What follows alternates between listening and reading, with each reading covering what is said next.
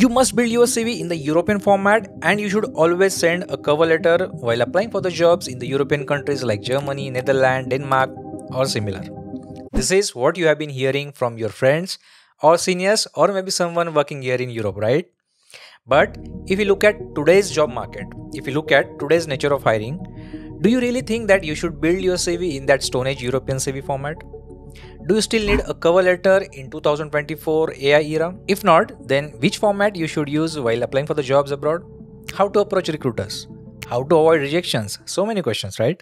Well, my name is Arshad and I've been working in Germany since 6 years now. I have spent good amount of time understanding European job market, understanding applicant tracking system.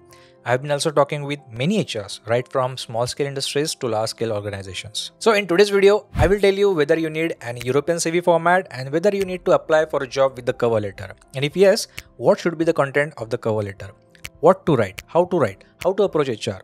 I'll answer all of those questions. So before that, please subscribe to this channel as I keep posting videos every week. I also share latest job opportunities here as well as on my Instagram channel. So please follow and subscribe now before you forget. Here is my ID. Alright, let's move ahead. First question. Do you really need to build your CV in European format to apply for jobs in Europe? The answer is no.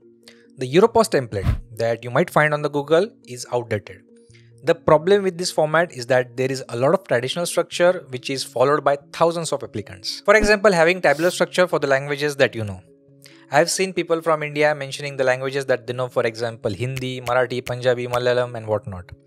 I mean guys, just imagine, do you think knowing those languages can give any business values in the company?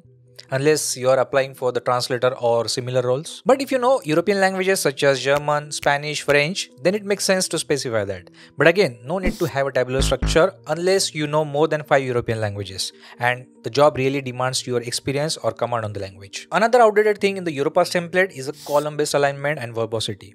Even if you look at header section, there are too much of personal details. Header should contain minimal and first-hand information like your name, role, phone number, email or LinkedIn profile link. That's it. Date of birth, address, you can keep that information at the end of your CV. Another annoying thing, stop writing curriculum vitae or resume on each page. There is no need to mention that in my opinion. Also, if possible, don't use heavy graphics such as emoticons or icons because ATS do not like large or heavy files. Now let's address another question. Do you really need a cover letter while applying for the jobs in Europe? Well, the answer is yes. Cover letter is nothing but an explanation to why a recruiter should spend his or her 15 to 30 minutes reading your CV. It's kind of a face of your CV. The primary purpose of the cover letter is to introduce yourself to an employer, express your interest in a specific job position, and explain why you are a suitable candidate for that position. So basically, it allows you to explain why you are a great fit for the job and why HR should look at your CV further. Understood? Great. Let me quickly tell you how to build short, crisp, and smart cover letter.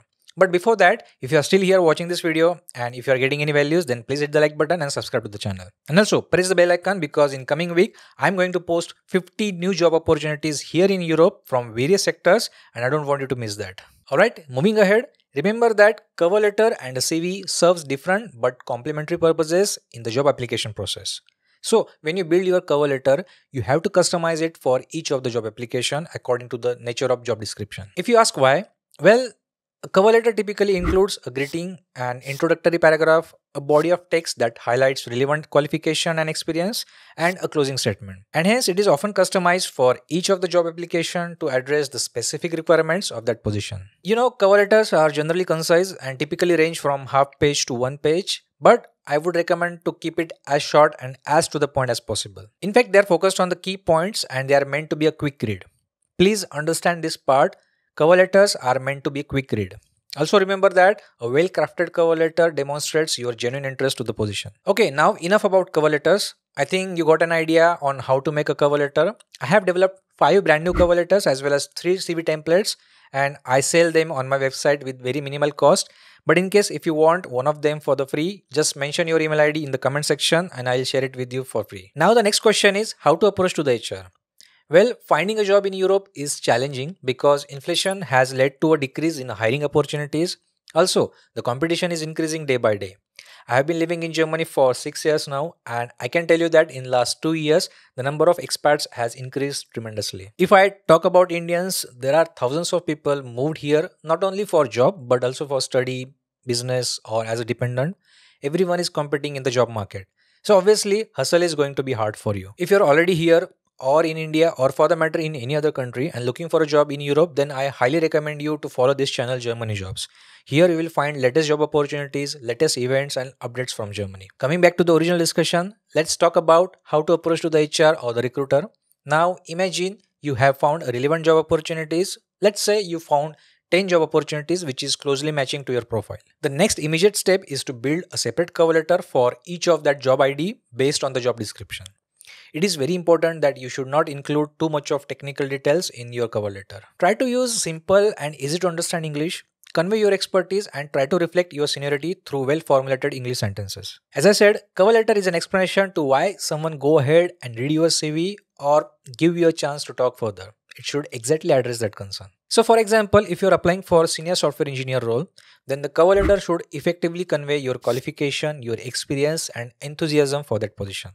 It should contain contact information such as your name, address, phone number, email address and date of writing. Then it should contain employer's contact information such as the name and the title of the hiring manager or the relevant contact person and the company's name and address. Then you should use correct salutation, meaning addressing the hiring manager by the name if possible, for example, dear Mr. Smith or dear hiring manager if the name is unknown to you. Then you should have an introduction along with highlighting relevant experience, explaining why you are a strong fit. Well, I previously said enough about cover letters, but here I again spent few more seconds talking about the same. But I guess it is important, right? Now the real question is how to apply. If you see an opportunity on LinkedIn, then it is best to apply via LinkedIn only. Furthermore, if you go to the career portal of the company, there you may find the email ID of the HR and you can directly write a custom email. I would also recommend if you find any mutual connection working in that company, then try to connect with that person through the LinkedIn and ask them to vouch for you. You know, referral works quite well in the Europe. Another way to connect is through the headhunters or the contractors. There are many recruiting agencies in the Europe and I have talked about some of the recruitment agencies in my previous videos, but you can even find them online. But make sure you validate and verify the legitimacy of the agency before connecting with them. I hope you got an answer to the original question if you need cover letter while applying for the job. If yes, then please hit the like button. If no, then you can also dislike this video. Alright, that's it for this video. I will see you in the next one. Meanwhile, take care, stay healthy and stay wealthy. Bye bye.